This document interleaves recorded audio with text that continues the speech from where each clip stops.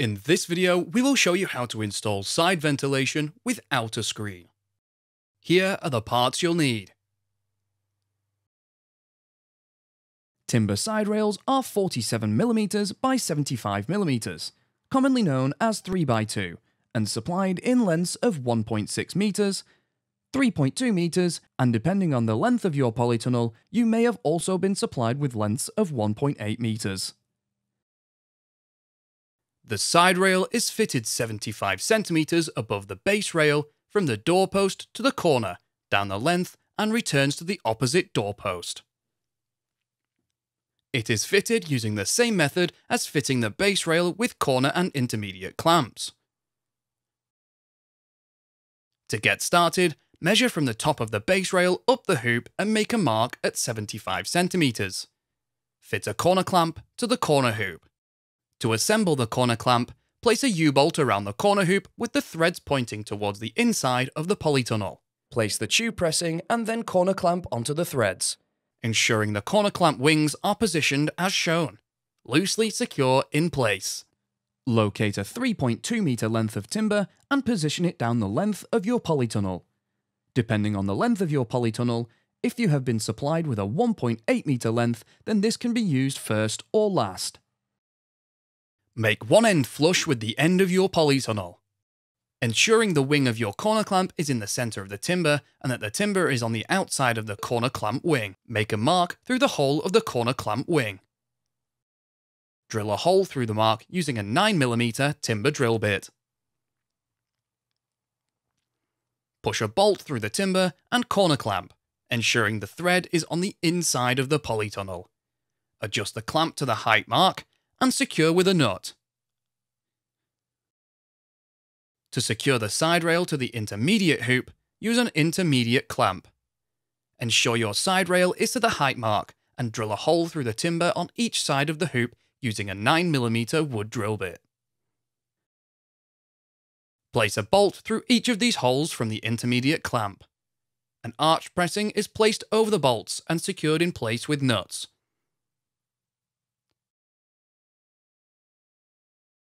To add another section, you will need to join another piece of side rail to the one you have just fitted. Position a nail plate equally across the joint and secure in place using square twisted nails.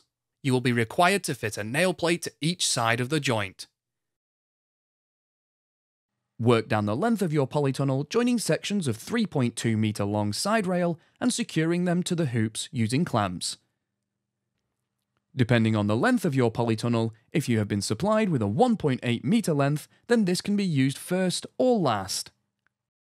The side rail will exceed the length of your polytunnel and will be cut off later. We will now show you how to fit the side rail from the doorpost to the corner hoop. Using a length of timber 1.6 meters long, butt an end up to the inside of the corner clamp wing. Make a mark through the hole and another mark where you are required to cut the piece in line with the doorpost. Drill a hole and cut the timber, and then reposition the side rail.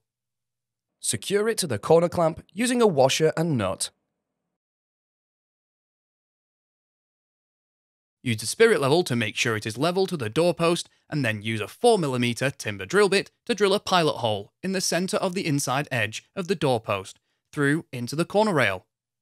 Screw a 150mm screw through the hole to secure together.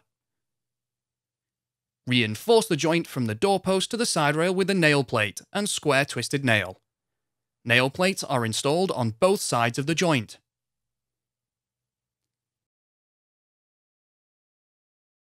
Fit the side rail from the doorpost to the corner on the opposite end of the polytunnel using the same method.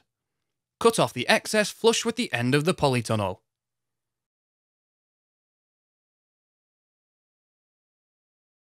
Now we will install a side ventilation net. Ventilation netting is fitted from one doorpost, down the length, and returns to the doorpost on the opposite end of your polytunnel. Roll out the net down the length of your polytunnel. Check that you have enough netting at each end to reach the doorpost.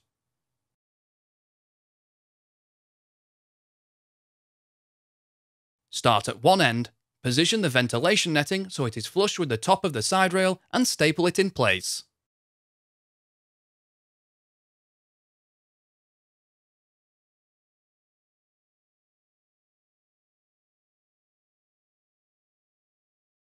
If you have ordered timber side ventilation for both sides of your polytunnel, repeat this process on the opposite side.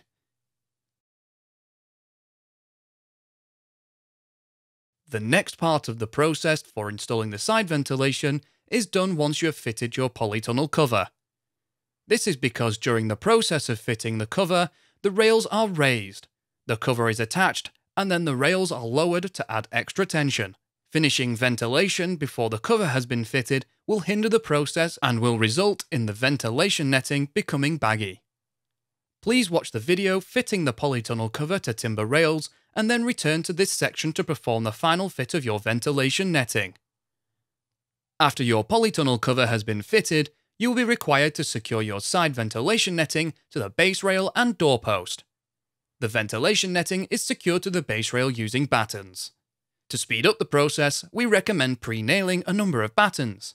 Nails should be 20 cm apart and should not protrude. Starting in the middle and working out to each end, pull the side ventilation netting down so it is tight and free of any wrinkles and creases. Position a batten flush with the top of the base rail and nail into place.